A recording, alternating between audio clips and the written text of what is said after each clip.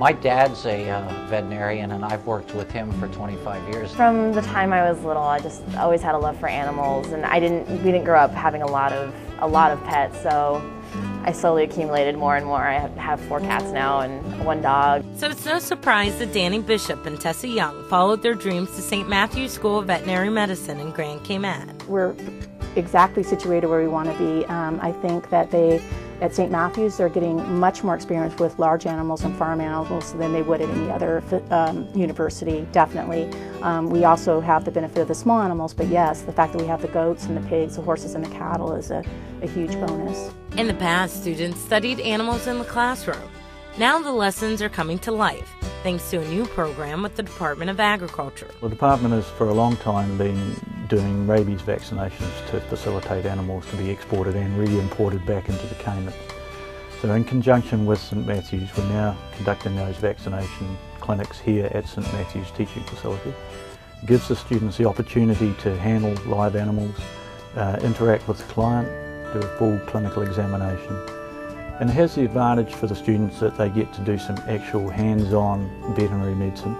Plus, for the client, they often pick up any little problems and we refer them back to their own veterinarian if they need extra work. Not only do we feel like we learn a lot more by getting the hands-on experience, but we enjoy the experience a lot more, and I think that's what makes it so much more beneficial to us. Is when we're enjoying ourselves, we tend to learn a lot more and learn a lot more efficiently. I love working with the DOA vets. They're amazing. They want nothing more than to help us out, you know, and show us everything they can. They take us out on special calls, on individual calls. They're helping us with grind-around cases, so we go to present a certain topic to them and build our experiences on our way to clinics. The veteran vets aren't just teaching, they're learning from the students as well. It's different. It's good for you as a practitioner because as you've been around a little bit longer, you get a little bit casual in some of the things you do. You learn a lot from the students and you give them the wealth of your experience. A lot of them are much more up to date with new techniques and products, etc., than people who've been in the business for a long time. It makes me feel good that we are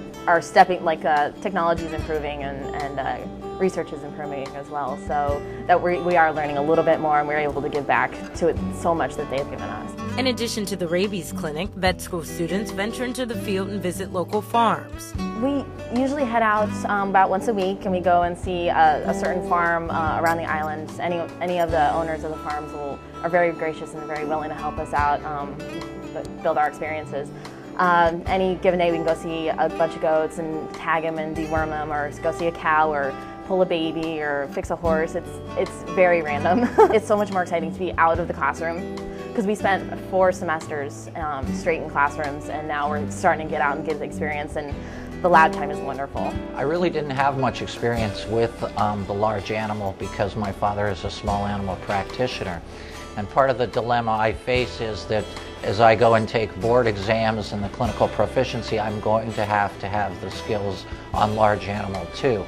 So coming here to St. Matthew's has given me the opportunity to get my hands on a lot of large animals, and with the DOA doctors we're always in small groups, so it gives us a lot of opportunity to really practice our skills. The joint effort between the school and the Department of Agriculture is attracting prospective students. I think it is answering some questions that some applicants might have. In other words, are they going to have exposure to live animals during the program? For example, I had a student who has applied to start in January who came and saw me in my office on campus, but also wanted to come out here and see this facility and sort of be reassured that, you know, we are going to have them, you know, touching real animals, that sort of thing, and getting the experience of working with animals, doing physical examinations and that sort of thing. You can bring your animals like this little fella to the rabies clinic every Tuesday and Thursday from 1:30 to 4. Just make an appointment in advance.